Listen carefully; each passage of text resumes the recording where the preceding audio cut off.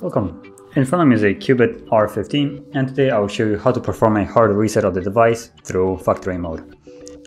So to get started, we need to power off the device, so hold the power key, select power off, confirm it, and wait for the device to shut off.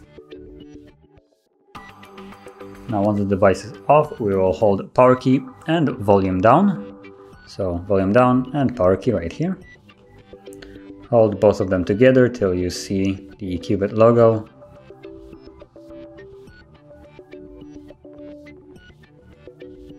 Right now, and you can let go.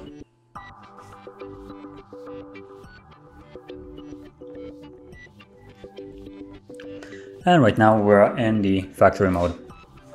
So right here we will use a volume down to navigate and power key to confirm. And with that in mind, let's select clear eMMC, which is right here. You can only basically see the eMMC letters, and confirm it with the power key. And now let's wait for the device to actually perform the hard reset, and this might take a couple of minutes, so just be patient. Once it's finished, we'll be greeted with the Android setup screen. So I'll be back once that is actually visible.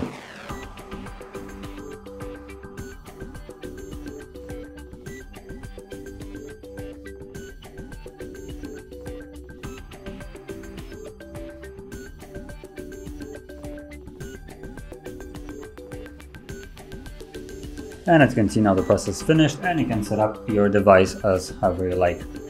So this is how you would perform a hard reset through factory mode. And if you found this very helpful, don't forget to hit like, subscribe, and thanks for watching.